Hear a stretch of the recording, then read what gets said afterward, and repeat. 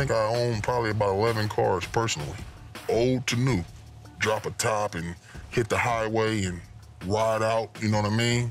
You and your lady. You get money on the level I get it, you can buy whatever you want.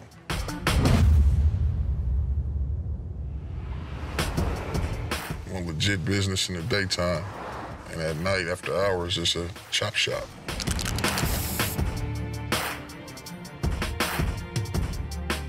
Lots of cars are more valuable for their parts, but sourcing them takes networking. It's not who you are, it's who you're connected to.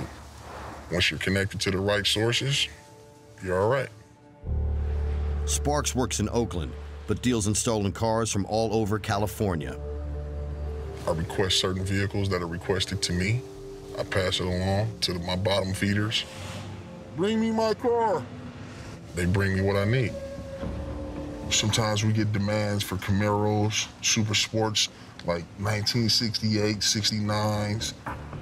We talking muscle cars. We get anything that's sent our way. Sparks can assess the value of any car at a glance. I'm a hustler. I see dollar signs. I can sell these wheels real quick to one of the little homies. Need some 24-inch wheels. These are 24-inch velocities. The car itself may not be valuable. Open the trunk for me. But it might contain hidden gems.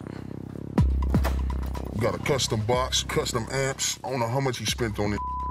Custom accessories mean more dough for the choppers. Look at the inside there. That camera in there.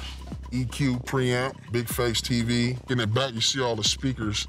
That's so the music beats through the trunk. Somebody spent some real money on this.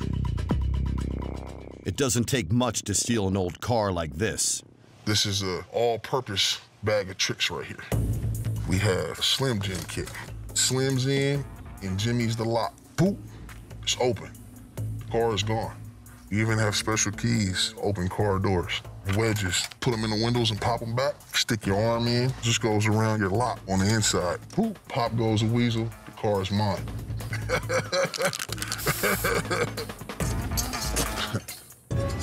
With this toolkit, I can get into a car and be gone in the car in 60 seconds. Just that fast.